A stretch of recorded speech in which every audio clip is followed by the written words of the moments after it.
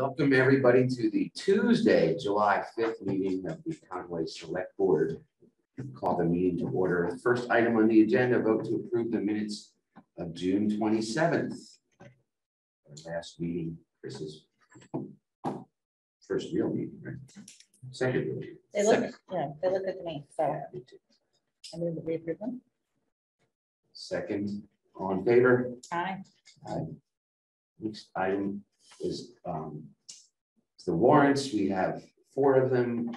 Payable accounts payable warrant for $133,935.81, and another accounts payable warrant W2302 for $154,149.89. A payroll warrant for $118,305.73, and a payroll deduction warrant for $28,345.06. Do we have any problem with any of those? Didn't have any questions. To approve the 4 warrants. Second. All in favor? Aye. Aye. See, there's this.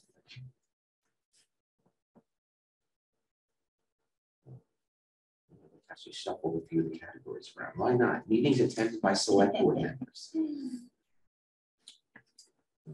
Chris? None since the last. Yep, none since last week. We picked the lottery. So the Habitat for Humanity. It was time to select the winning applicant. Oh. And they had what, 12 or something. And they have 28 total, and then 6 that qualify. Yeah, 6 that made the final cut. And they were from all over. There was some from Springfield, Conway, Holyoke, Deerfield. So it seemed like a nice cross section of human diversity and experience. So just from the visuals that and then I thought, you know, I was one time a professional Santa Claus for 2 years, and I did still have my Santa Claus hat. And I thought bringing my Santa Claus hat to pick the numbers out of it, because it'd be like Christmas for everybody. Right. Yeah. But I showed up with my Santa Claus hat, and they said, "Oh no, this is a non-ecumenical." We've had you know, Muslim families do it. That's just not appropriate. So luckily there was that like ancient, dusty, dirty coffee can there. And so that's what we selected the numbers out. And they're supposed to do a press release. It was anticlimactic because you're just picking numbers, and they didn't have the people watching didn't know which number was theirs. Yeah. And there was no name attached to it. So it was like, hooray, number 104, you've won. And they're supposed to have a press release with who the actual winner is, and if they signed all the papers and all that, because there's a lot to it. But we picked all through 6, so that didn't work. But we will have new neighbors this year. Yeah, so that was interesting. And then we went to the firehouse and met all of our legislators. We all did that. That was last Did we week. cover that last time? Yeah. All right, good. Because we're still meeting weekly. Yeah, that's right. That feels like ages ago. That's right. So public comments, see none. Unfinished business, none. New business. We have a request from the Parks and Rec Department to reduce the number of voting members to 5. Yes. Or confirm. We could.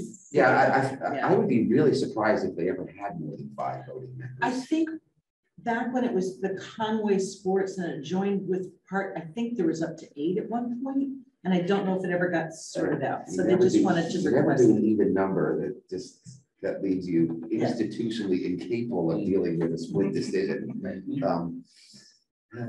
So they were happy with 5, and that would affect their quorum too. So they only had to have 3 to have a quorum. Yeah. Yeah, and to drop trails from the name, which would make things easier, for sure. That way there's not 2 committees, but trails. What's the other one, the trails? Forest and Trails, Okay, yeah. the newest committee. So make a motion to reduce the number of voting members, or confirm that the number of voting members at Parks and Rec Committee is 5, and that they will drop the trails from their name. I was thinking that. So all in favor? The most important part, and I did not anticipate it 48 hours in advance of the meeting. This is with respect to, well, we still call it 69 Main Street because that's the address of the property. It's actually the portion of that parcel that is not 69 Main Street. It's the Academy Hill Road facing parcel. But we need to change. Actually, I'm going to actually hand this over to Veronique. She will explain exactly what it is that we're doing. It was a clerical error. So on both the order and the notice of taking, it said 4.3 acres. The problem is the easement is only on the back lot 102 on the assessor's map, 2.1, or 1.2, sorry, which is only 3.41 acres, and the easement is only on that portion of 3.41 acres. So all the board needs to do is just vote to accept the clerical change of 4.3 to 3.41, and we're good to go. So that's what we need to do, and then we can move on. But actually, time is important, and that's why we needed to do that this week. Yeah. Right. We both need to sign since we couldn't actually wait till next week to do this. Yeah, this is why we had this meeting today. You don't need to sign anything. You're just voting to approve. Oh, okay. And all right. the So town we don't- council's okay. office will make that change and send it out, and the check will be ready and everything. So yeah, so we're voting to confirm that the acreage correction on the order of notice and the order of taking it's not 4.3 acres, it's 3.41 acres. So that's our motion, and so I'll make that motion. I'll second. All in favor? Aye. Yeah.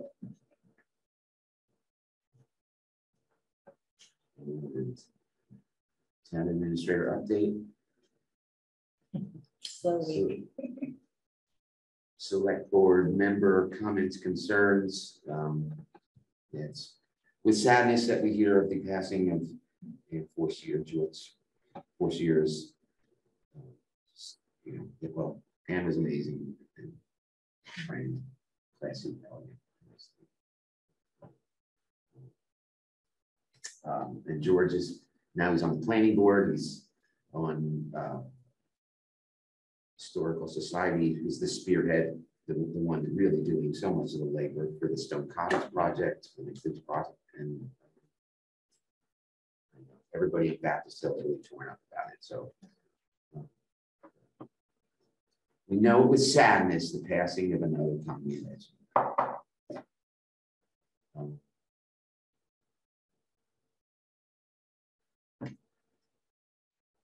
In mail, there's nothing really. Announcements. I will announce that today is my child's 21st birthday. Yes, I knew that. Your child. Yes, yes. And it's funny. This is one of those moments that you, when they're born, one of the things you fast forward to is, oh, when they're 21, I can't wait to buy them their first drink. But then 21 comes and And they've worked in the restaurant industry for 5 right, years. and you bought them the first drink years ago. First legal drink. Yeah, right. But this is It's not quite. yeah, and so there's basically it doesn't. It's still a milestone. yes, a milestone, but not nearly the one that you protected all these years. Yeah. Let's see. But yeah, we went through it today. Marked the occasion by heavy day drinking early on, so I'm proud. Proud. Way to go. Way to go.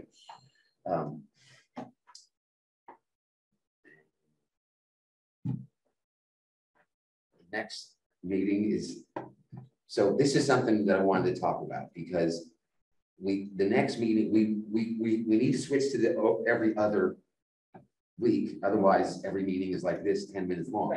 Right. But do we want to, so my question to both of you is about the warrants. Do we want to set these up so that the warrants are handed to us completed just an hour or two before the meeting, or do we want to do that on an off, so that in theory, there's time to go into the office, sit down and learn about them more? And I think, yeah, it wouldn't matter that much. No. I just wanted to mention that I did speak with Mike about this Yes. issue and I had a chance to catch you up on it. But technically, the warrants are not legal until they're signed. Right. But Wednesday is the day that they should go out.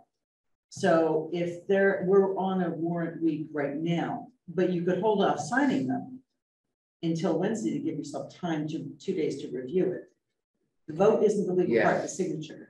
And just from past experience, that it sometimes to answer a question requires a department head to come in and explain themselves.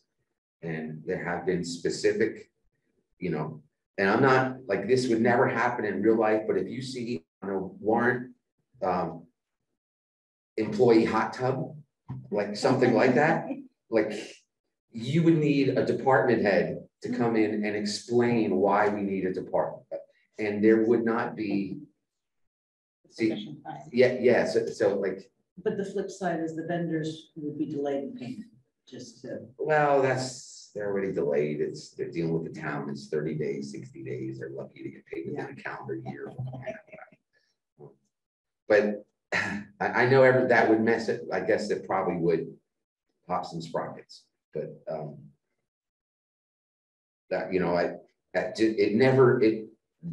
until we had a town accountant that did this, that whose work day was Mondays. This was never, like, the town accountant's work day used to be Fridays, I remember. And I tried to see if we could do an adjustment and it doesn't work because of, matter of fact, we were lucky to get these today because he did 2 towns worth in one day. Because we always have a Monday holiday. We're on Mondays. It just makes it very difficult. But I did talk about switching the day and it just doesn't seem possible. Anything that would offer more time to review would be helpful, I think, to me at least. I'm totally ambivalent because I feel like those times when questions come up, I mean, worst case scenario, we just don't, like that's the point at which a payment is delayed, right? Because we have questions. But otherwise, I don't have a strong opinion either way, I guess is what I'm saying. I mean, so we would need to meet again next Monday to get the 2-week cycle started then, or else wait 3 weeks. But if we wanted to. Oh, I see what you mean. Okay, because then you would switch it. Okay. We would switch it so that the warrants are in an off, so that we're meeting on the off week, on the off week between the warrants to get to make the warrants the central focus of our meetings. Right. Which is, I have no history, so I'm relying one of the weird things is how many questions you get about like specific things that are going on with specific departments, and everything from something got painted, something got like moved from where it was, something got rented, something got is there that wasn't there before. And all of these things are actually reflected in the warrants, but the question, I don't know, you see what I mean when people start asking you these things. And you're like, yeah, I mean, and I feel like that's always going to happen. But it's, I mean, we know that we've approved the town budget. These are legitimate expenses. I mean, we know that they're, bills that have to be paid. I feel like if there's a question, we can always go back and say, well, that should have come out of a different account, or, it's, I mean, I would rather not hold up, all right. Payroll and vendor payments, and having just said that I really don't have a strong opinion. If I was going to lean in one direction, it would be, and I don't feel like I've never, I don't feel like there's been a situation where I haven't had adequate time to make a decision. I mean, a couple of questions that I've had, it's not ever been a situation where I'd want to hold up a payment. All right. All right, so keep it the way it is. And we'll see each other in 2 weeks. And that date is, The 18th, Monday, the 18th. so I don't mean to be a pain and extend the meeting. I just have a question. Sure. So our, It's 6:15. Yeah. Chris. our last meeting was primarily about the carbon credit. yes, The meeting ended. Yeah. I'm just wondering, what do we do from there? So we want to keep this program going. They had actually a really good suggestions. question. Yeah. And so I do have an email in to Robert O'Connor about that, asking him what is the next step for getting a grant for feasibility study. That's what you mean. Yeah, So that's, the yes. head of the DCR section of the state DCR agency that awarded that grant initially, this fellow by the name of Bob O'Connor, and he was very strongly in favor of this project, and he actually invited me to address like the state in this Grants for Good presentation that had like 500 people on the Zoom call 5 months ago about it. And he was just talking about how he can't wait to fund the next part of it. Mhm. And at the time, based on an earlier presentation by Mary, my impression was the next stage was to do a single integrated forest management plan, to take the Conway Forest Town integrated management plans with the numerous other landowners that have already done something similar. Mhm. But now Mary says it's already changed. You don't need to do that anymore. And the next thing is an actual feasibility study to identify with particularity exactly who our vendors could be. But basically, once people are signed up, it's gonna be a lot less time to actually get the product to a marketplace where somebody could bid on it and monies could be generated. Mhm. So the next step is feasibility study, which would be the basis to like just follow the instructions in that, to just convert that study into like a roadmap for what we're doing next. Right. And that is so we put in the request for another an indication, put in phone calls and emails to Bob O'Connell, say, hey, we're ready for the next step. Here's Mary's completion of the previous step. It's a great work product and whatever. And it turns out that Bob O'Connell is in the process of retiring. So he's getting the next person caught up to speed in this whole project. So, but I'm hopeful that I don't ever remember a situation where the person from the state agency says, I love your project so much, I can't wait to keep funding it. So, and they specifically were just fascinated with the public-private, both in the same project, the one that's super hard. Yeah. And so that's the next step as far as I know. Did I miss anything? I'll get back soon. But I am keen to keep that going. It's been a few years now. Yeah. We've done a lot. And also did want to reach out and touch base with our former possible partners in Williamstown and New Ashford. And New Ashford uses Williamstown City Services. Williamstown is an actual city. Williamstown has economic development officers and assistants to the assistants and things like that. They have they have big taxpayers. Well, Williams College doesn't pay taxes, but they have They have money. Yeah, there it is. We don't. They have money. Yeah. And they have, they will not, New Ashford has 3 private property owners, each with over 1,000 acres. Oh. Jeez. And Williamstown has 3 town forest parcels. That's right. Yes, and 2 are in New York State and 1 is in Vermont. And each of them, one of them alone is, the one in Vermont is like 3,000 acres. So and I know they have not been doing what we've been doing, and they were waiting for us, but they, we'll see, but we will be reaching out to them and seeing, you know, we don't need you anymore. There was a time when we thought we needed you, and to be specific, I was hunting around for a town that had employees that could be assigned to do things, like unlike Conway.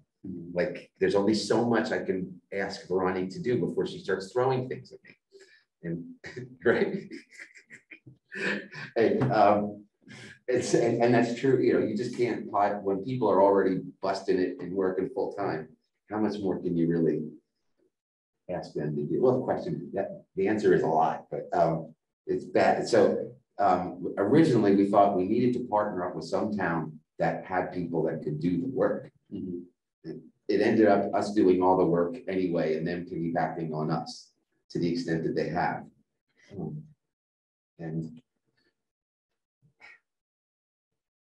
But that's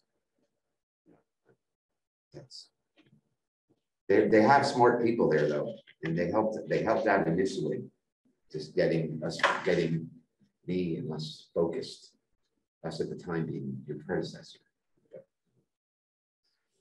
So it's really just, I mean, it's like how we keep this going is like just the willpower of, right? Yeah. Selectboard and what hear people. Yeah, and yeah. Speaking of and it was great that he wrote a really nice article in the Recorder that was in last Thursday's edition. It was a long article, and I thought he made sense out of what was a difficult article to write. I was sitting there saying, how are you going to do this article? He did a nice job, I thought. Yes. Sorry. Let's go. Well, I just thought of a quick town administrator update. Speaking of predecessors, I did go to the small town administrators meeting last Thursday and happened to sit across from Ross Perry, our former interim town administrator, who wanted to be remembered. Everybody remembers Conway very fondly. He's fully retired now, right? Or is he still doing interim stuff? He was doing an interim job. I do believe now he's decided to make the switch solely to consulting.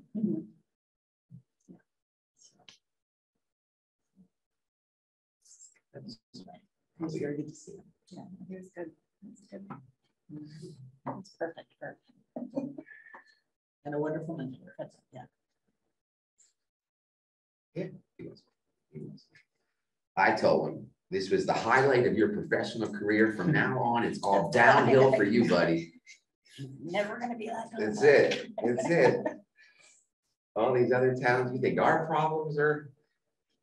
All these other towns have so much stickier wickets than us.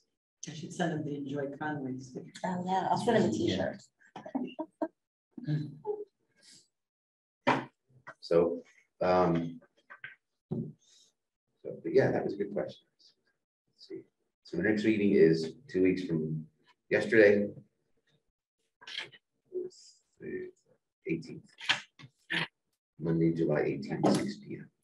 I would be Zoom, but I think I already did everything to offer. I mean, if you do need my signature, I think, but I did whatever I needed to do to make it so that I'm electronically. Okay, okay, yeah, all right. And I would be doing the Zoom meetings from that house. That it was really glitchy. I know, yeah. So really glitchy. I hope camera off. I hope they got a new modem. I don't think it's vacation. It's not supposed to. The internet's not supposed to be great.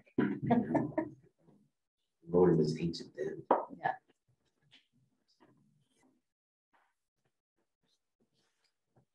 Okay, so with that, motion to adjourn. The 18th. Favor? Unanimous. We are adjourned.